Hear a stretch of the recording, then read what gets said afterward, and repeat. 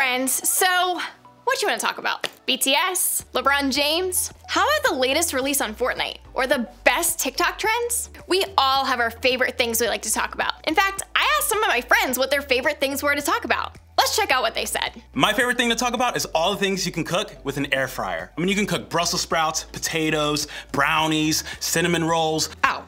Ethiopia, for sure. It's my favorite place to travel. I love the culture. I love the food, the shirawat. It's just absolutely stunning, and I love telling people about it. Sweet potatoes, roasted potatoes, mashed potatoes. I have to say, and some of you are gonna hate me for this, but it's CrossFit and fitness.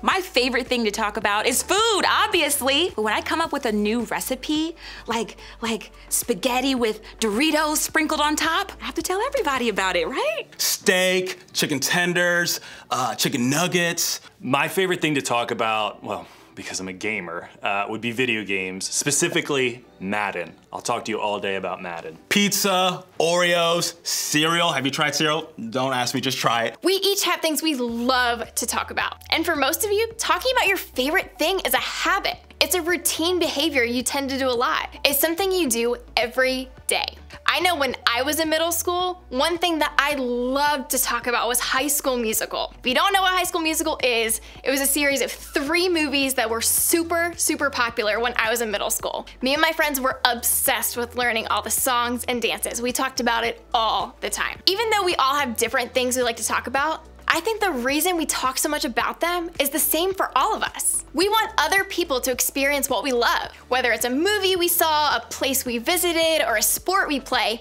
we love talking about the things we've personally experienced in a positive way. And I think that's because we want other people to experience those things in the same way. We love basketball, and so we talk a lot about it to our siblings because we want them to love it too. We're really into makeup tutorials on YouTube, so we talk to our friends about them because we want them to watch the videos with us. We love collecting sneakers, so we talk to our parents about the latest designs so they'll be interested in them too, and hopefully buy us a pair for Christmas.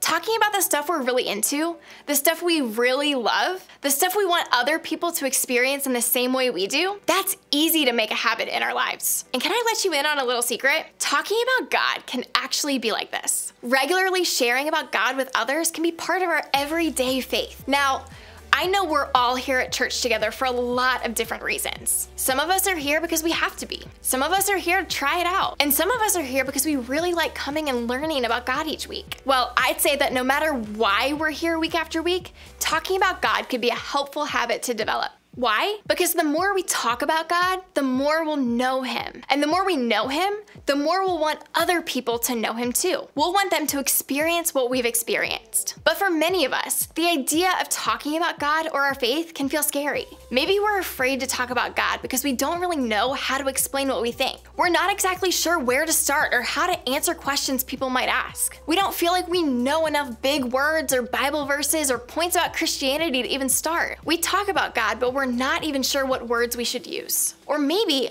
we're afraid it will be awkward, and nobody likes being stuck in an awkward moment, right? That's why a lot of us don't even talk about our faith. We're afraid it might make other people feel uncomfortable or even offended. Maybe we're curious about what it means to follow Jesus, but we're not sure how to bring it up. And honestly, we're afraid that even asking somebody will make it weird. Or it could be we're not sure what we think. Even if we believe in God or think we understand Him, we're not positive we have it all figured out. And we don't want to look like we don't know what we're talking about. So often, we treat God like a math problem.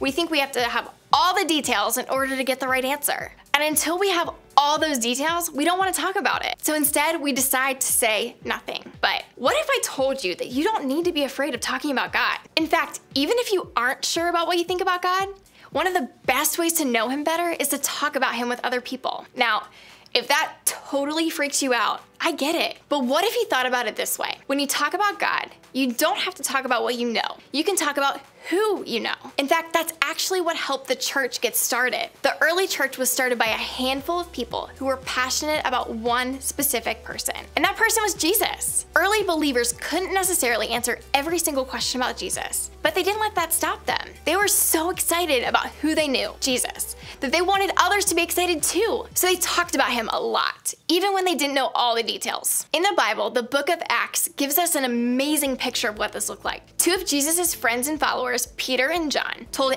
everyone about Jesus. And while this was going on, a few religious leaders noticed something.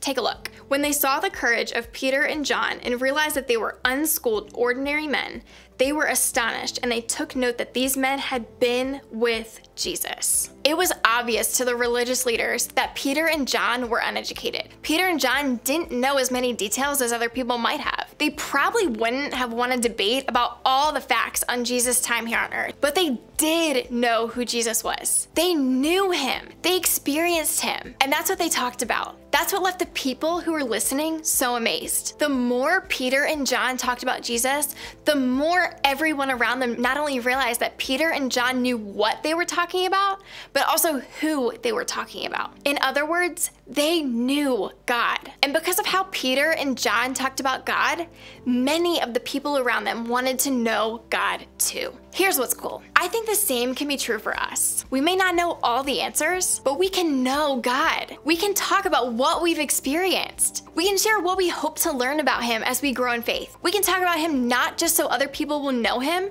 but so that we'll know him better too. Because talking about God helps us know him better. The more we share our thoughts, our experiences, and even our questions about God with others, the more we'll be challenged to keep talking, keep growing, and keep getting to know God ourselves. We'll make sharing about God and learning more about him part of our everyday faith, because talking about God helps us know him better. So, how do we make a habit out of talking about God? How can we make talking about him part of our everyday faith? Well, first we can remember that we don't need to know everything to talk about God. Peter and John weren't the smartest or the most educated people. They were just two guys who knew Jesus. They got to know God in real ways, and they let that be their motivation to talk to others about him. It wasn't so they could have all the right answers or look really impressive. It was so that both they and the people they were talking to could get to know God better. And we can do the same. We can focus on who we're talking about. Instead of worrying about needing to know all of the answers and the details, we can share more about who God is and what his character is like. If we don't know how to talk about how God created the world, maybe instead we can talk about how creative God is to make the world we live in. If we can't explain how God forgives us, we can share how it feels to be forgiven and loved unconditionally by God. While we may not be able to explain why bad stuff happens, we can talk about how God comforts us and supports us when we face hard times. You see, we don't need to know everything to talk about God. We just need to share what we know about him from having a relationship with him.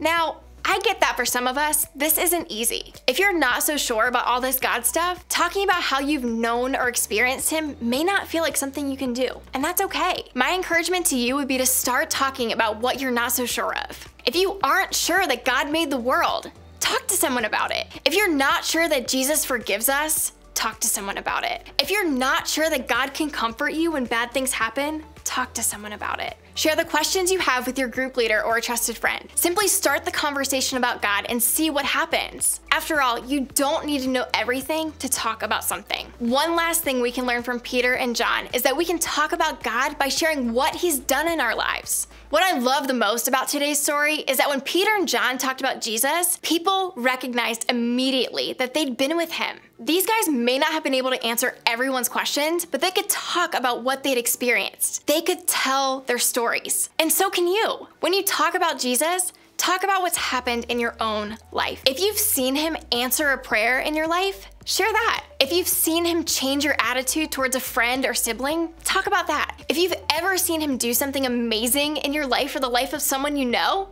tell it. Tell your stories.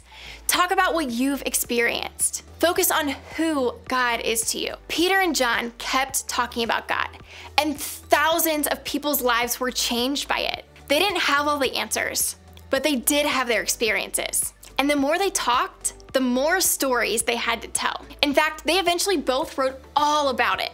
And these stories have been around for more than 2,000 years. They've helped millions upon millions of people know God better simply by talking about him. That's pretty cool, right? So remember, talking about God won't just help others know him better. Talking about God helps us know him better too. And when we make talking about God a habit, getting to know him better becomes part of our everyday faith. And here's the good news. We've got a place you can start talking about God right here and right now, and that's in your groups.